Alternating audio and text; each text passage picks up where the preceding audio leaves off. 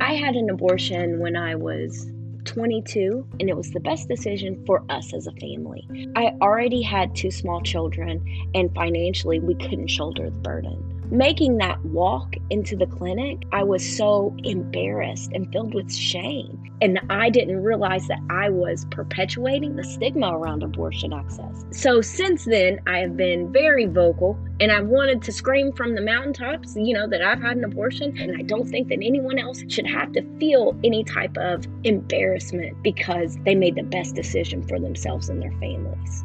In Kentucky, we're still fighting to change the narrative and the stigma around abortion access.